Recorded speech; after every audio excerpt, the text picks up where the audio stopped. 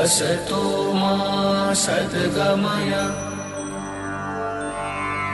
तमसो मा ज्योतिर्गमय मृत्योर्मा अमृतं गमय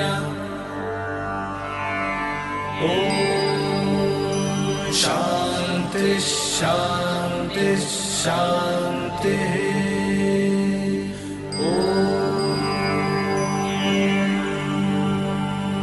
1886, October.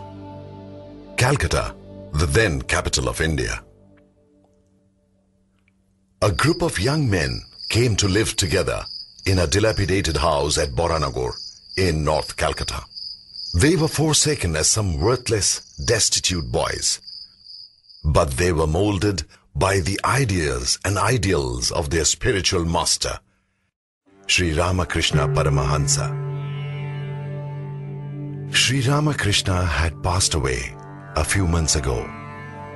But before that, he had instilled in them the love for God, the spirit of renunciation and brotherly love. One day, at the Kashipur garden house, Sri Ramakrishna distributed ochre robes to them and sent them out to beg food. In this way, he himself initiated them into a life of renunciation and laid the foundation of a new monastic order. The resolve of these youngsters to form a brotherhood was strengthened a couple of months later at Atpur on a Christmas Eve. In Boranagar Mutt, the days were of extreme struggle and hardship. They lived on what chance brought to them. But it could not shake their resolve. Sri Ramakrishna's words constantly rang in their ears. The goal of human life is God realization. Forgetting sleep, they spent the nights in spiritual practices. They immersed themselves in meditation.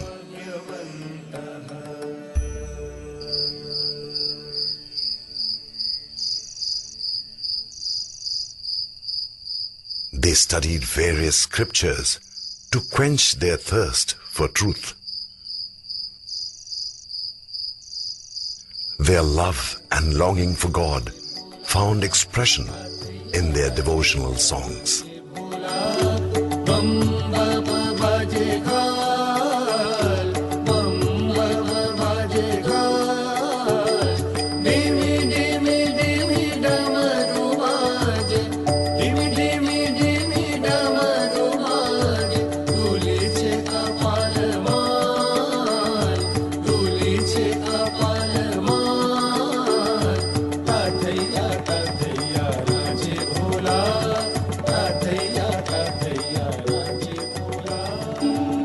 Under the able leadership of Swami Vivekananda, these young men took the vows of monasticism and started a monastic brotherhood in the name of Sri Ramakrishna.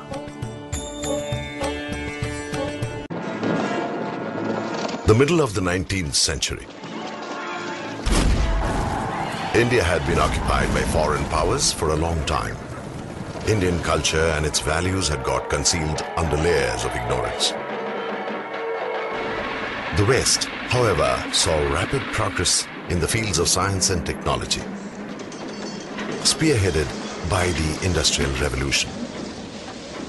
Discord prevailed among the followers of different faiths.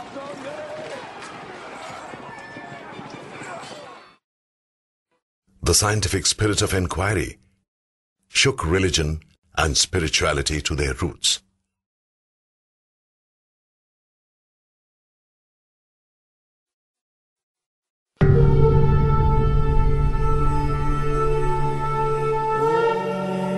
The time was right for somebody to experimentally verify the fundamentals of spirituality and establish the very essential harmony of all religions.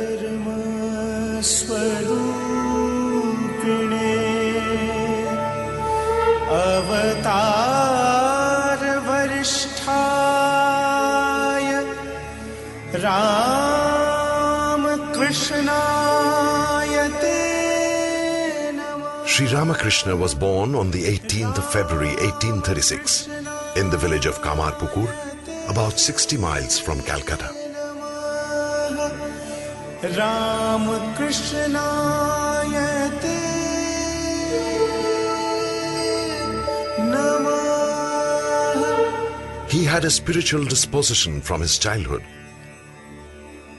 and was disinclined towards formal education and worldly affairs right from his early days. In his youth, he was appointed a priest in Kali temple at Dakshineshwar. God is worshipped here as the Divine Mother.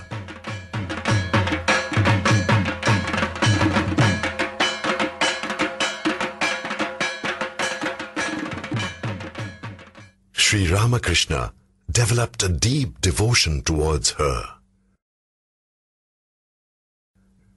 His intense longing culminated in the vision of the Divine Mother. Sri Sarada Devi, popularly known as Holy Mother, was the spiritual consort of Sri Ramakrishna. She was born on 22nd of December 1853 in Joyrambati, a village in West Bengal. In due time, after her marriage with Sri Ramakrishna, she stayed with him in Dakshineshwar and served him as a devoted wife.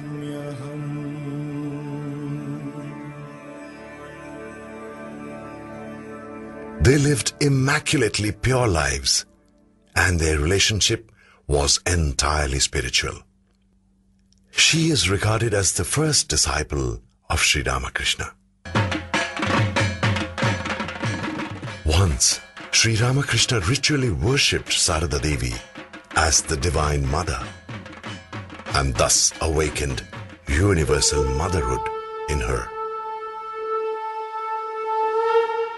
Sri Ramakrishna's strong inner urge impelled him to follow various spiritual disciplines described in Hindu scriptures and realize God through them. His spiritual practices led him to realize oneness with God.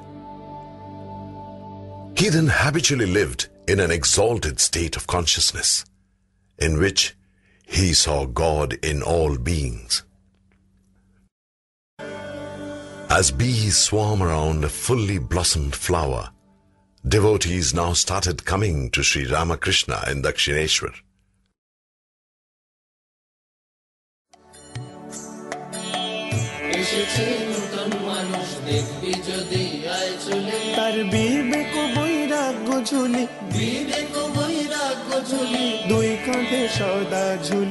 There was another group of young boys who later became monks. The foremost among these young disciples was Swami Vivekananda. Narendranath Datta, who was later on known as Swami Vivekananda, was born in Calcutta in 1863.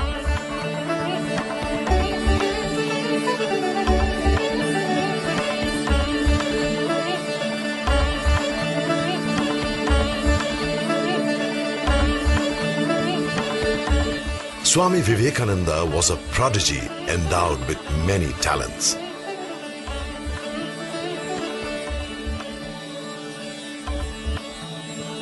He had acquired a vast knowledge of different subjects, including Indian and Western philosophy and history. At the threshold of youth, Vivekananda passed through a period of spiritual crisis. He was assailed by doubts about the existence of God.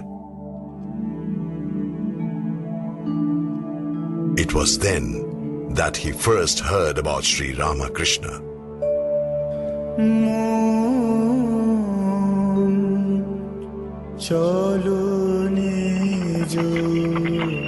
niketane. One day, Vivekananda's quest for truth brought him to the doorstep of Sri Ramakrishna.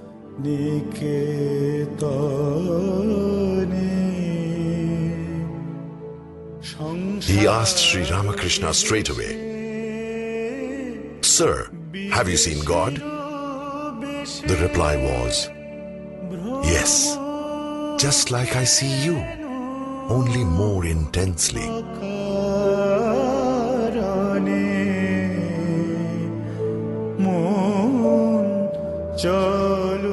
Under the loving guidance of his master, Vivekananda blossomed into a spiritual luminary.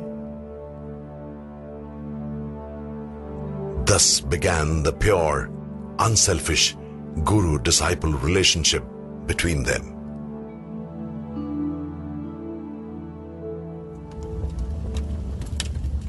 In 1886, Sri Ramakrishna passed away, leaving his disciples in deep distress. Swami Vivekananda took up the responsibility of guiding his brother disciples. A dilapidated house in Boranagar was rented. This house became the first address of the monastic brotherhood known as Ramakrishna Mutt. There were 16 monastic disciples of Sri Ramakrishna.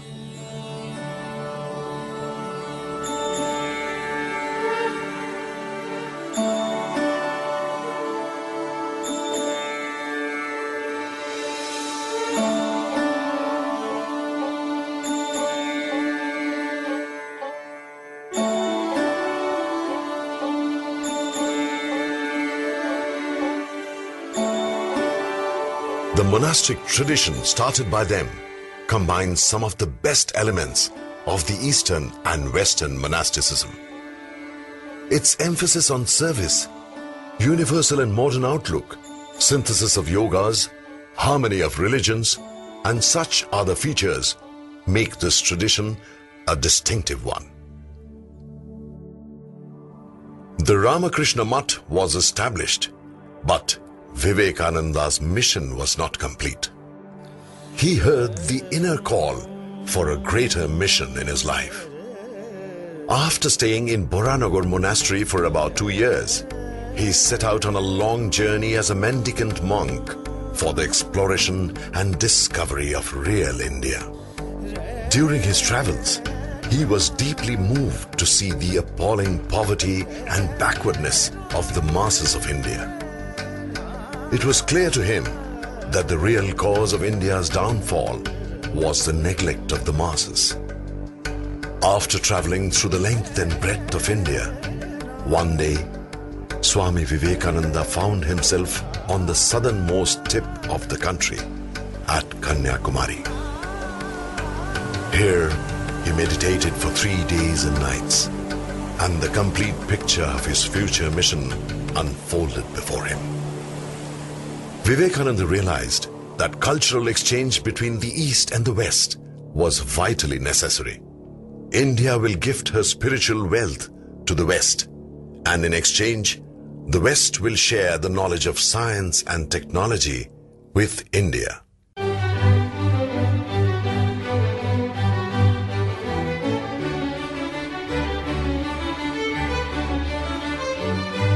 His speeches at the World Parliament of Religions in Chicago made him famous as an orator by divine right and a messenger of Indian wisdom to the Western world.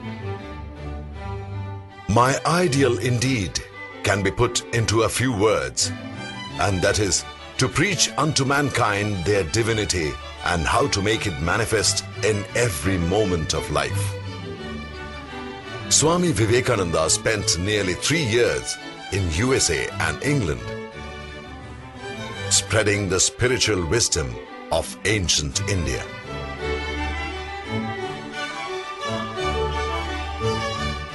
In 1897, Swami Vivekananda returned to India. In response to the enthusiastic welcome that he received everywhere, He delivered a series of lectures in different parts of India, which created a great stir all over the country. Swami Vivekananda wanted to channelize this enthusiasm.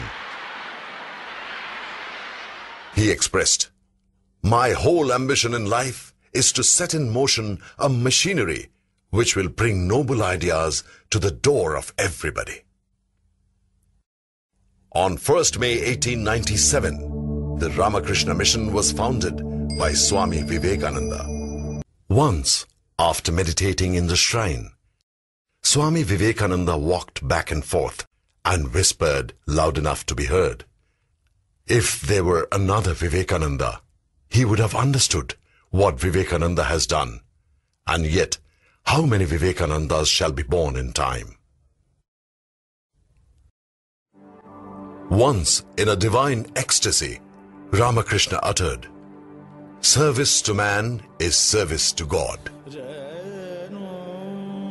Vivekananda expounded, "You may invent an image through which to worship God, but a better image already exists, the living man.